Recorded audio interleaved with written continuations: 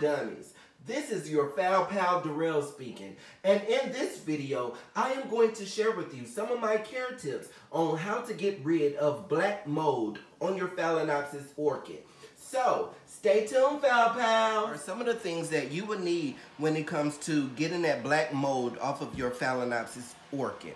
Well, first of all, just to clarify, just to make sure that we are talking about the same thing, look, Foul Pals.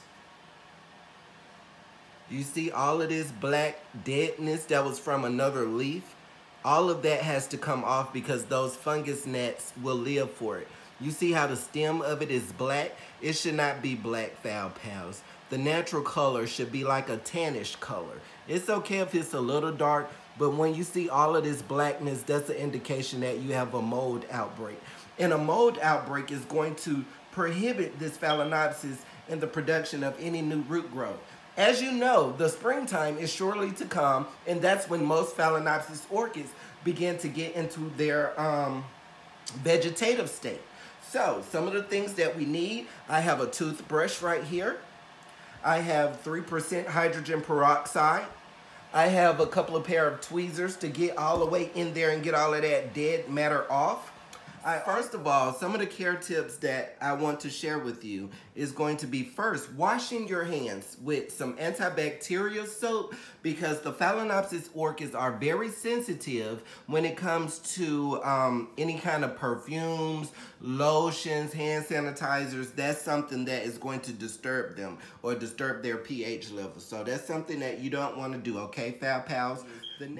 Changing the media, you might have some of the old media residue that's left on. That is why we need the toothbrush, Foul Pals, okay? But before I use the toothbrush, I am going to spray her with some hydrogen peroxide. I placed her in the water before this video as a precaution to help loosen up all of this old media. Okay? So as you can see, Foul Pals, it's fizzing. Okay, so I'm going to use my toothbrush. I'm going to dip it in this water and I'm going to gently start to try to wash away or brush away all of the old media, Foul Pals. And you want to take your time to do that, okay? Now, Foul Pals, I'm not going to sit here and be with y'all for no 20-30 minute video, okay? This is not a repotting video, honey. This is not a repotting video. I'm showing you how to clean this mold. And I'm trying to be very careful, okay, Foul Pals? You don't want to damage the roots like my Foul Pal Todd said. Also, I'm able to see this dead root right here. This is going to be one of the roots that I want to cut off all the way, Foul Pals. And these shears have been cleaned with alcohol. This part is still hard, so I'm gonna just cut that little part like so. Sorry, blue, sorry, blue. And so those are the only roots that I really saw that was kind of bad. Can you see it, Foul Pals? Are you able to see what I'm seeing, Foul Pals? Stay with me, baby, stay with me. So yes, you just gonna have to get in here, honey. Get in here and go to work. Go to work. And I got the tweezers because you can see all of this dead matter, Foul Pals. This is what those fungus nets are. They feed off of. All of this right here, baby. So I'm going to use these tweezers that I use specifically for this and pull all of that dead matter off. Okay, Foul Pals? So these are just some of the care tips that I think some people are skipping over when we do our repotting. Because what's going to happen is those nets are going to come and start attacking all of this mess, and then you're going to have an infestation. And like I said before, honey, Orchids for Dummies, honey, we do not do the bugs. So you want to just get your Phalaenopsis as clean as she can because I'm putting her in something that I want her to successfully grow in, at least for a year. So I just want to make sure she's on a good start. Another care tip is moving your orchids around.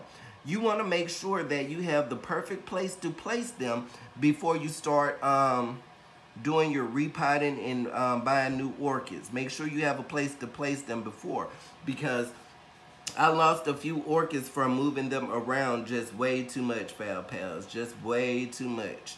Okay? And as you can see, all of that old media has started to fizz.